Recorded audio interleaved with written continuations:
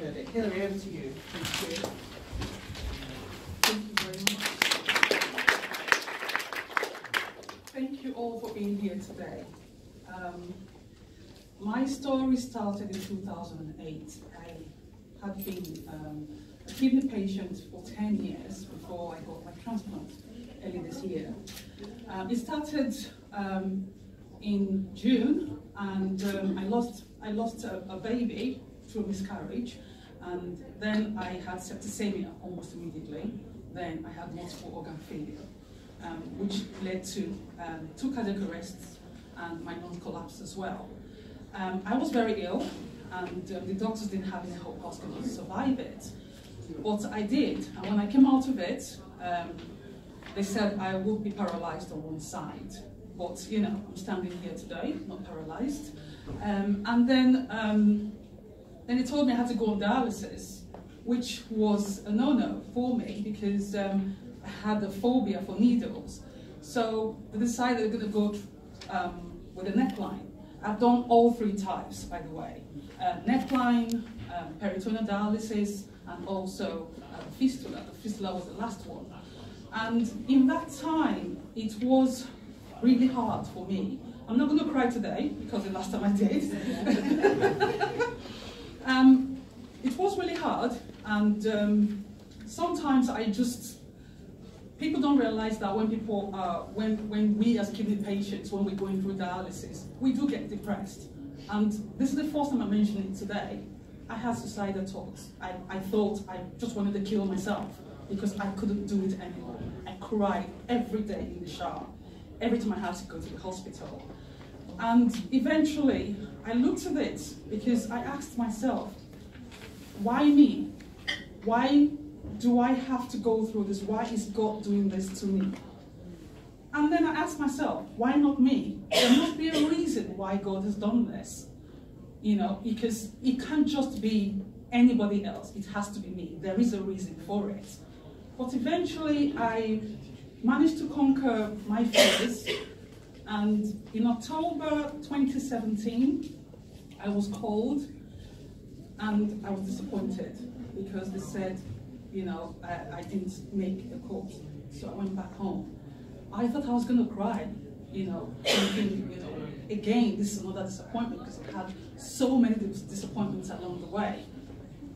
And I thought about it, and I said, it's not my time yet. It isn't my time. I'll wait. And then I started doing everything, you know, I was doing. Even if I was doing dialysis, I had 3 businesses, 1 international one.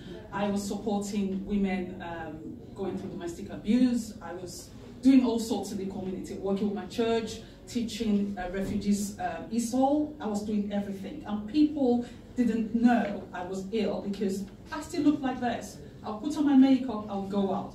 But inside me, I was dying. That's a reality we all face. And eventually, when they called me in March, I couldn't believe it. I just couldn't believe it. It was like I was floating. I wanted to just sing, and I sang. I sang, I cried, I danced, I screamed, everything. Got to the hospital, got the kidney. But I had complications. My body was rejecting. But the doctors were so good. Got me back on my feet, got home, and, you know, everything was back to normal. But that is not it. Having a transplant is not a cure. It is a treatment. That's one thing people don't realize. We're still on lifelong medication. And if anybody knows me, I still shake. You know, I have tremors because of the medication. I can't type for long. There's a whole host of things that happen. I had CMV attack me from inside. I was on medication. CMV is a virus that attacks you from the inside. People who are doctors here don't understand what I'm talking about. And I still went out to campaign because I felt there was a message to pass across to people in the Black community. We are a diverse community. There are Africans, there are Afro-Caribbeans, there are, you know, people from other parts of the world who are Black. And we have to sort of like tailor our messages to each community. We can't say we are one. So me telling people every time and saying, you have to donate, you have to donate.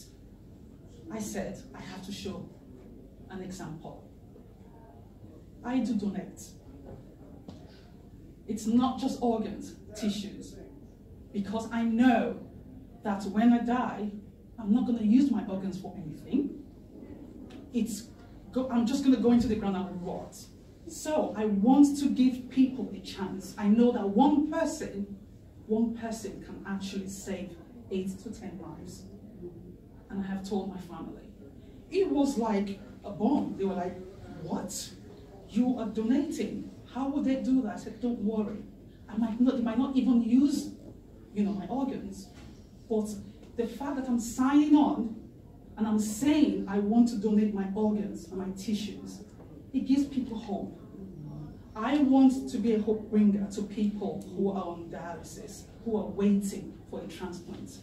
How many of you can say that? How many of you can raise your hands and say, I am a donor in this room?